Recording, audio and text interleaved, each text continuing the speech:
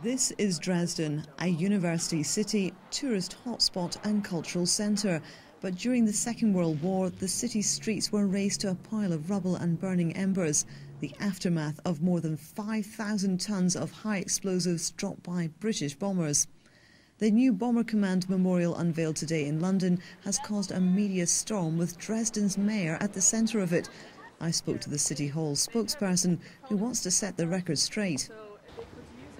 Every city has its own tradition and culture to remember its own history, and people do remember here in Dresden of the night of the 13th February in 1945 and the victims.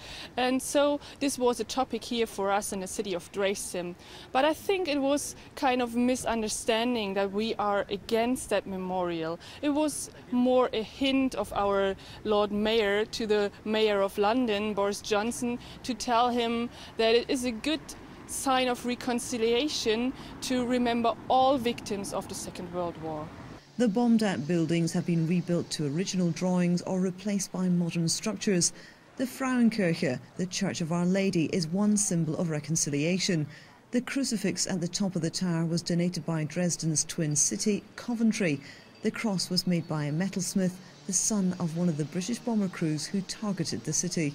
Okay, the war is still in their minds and it should never be forgotten, but I think we should live in the future now and not have problems all over the world. We should live in peace together. That's what this women's church is standing for. It's it's a building which should remind on the war, but yes, bring together people all over the world. Contrary to recent thinking, the new Bomber Command Memorial isn't the hot topic as described here in Dresden. I haven't heard many people talk about it, to be honest. It's not been on the news, but I suppose it will be on the news once it has been revealed. As we look across this reconstructed city, the areas that destroyed it 67 years ago will obviously never be forgotten. But today, here on the streets of Dresden, there's no animosity towards the Brits or the new memorial. In fact, it's the opposite. The relationship is very much alive between Germany and Britain, and stronger than ever. Annie Haresign, Forces News, Dresden.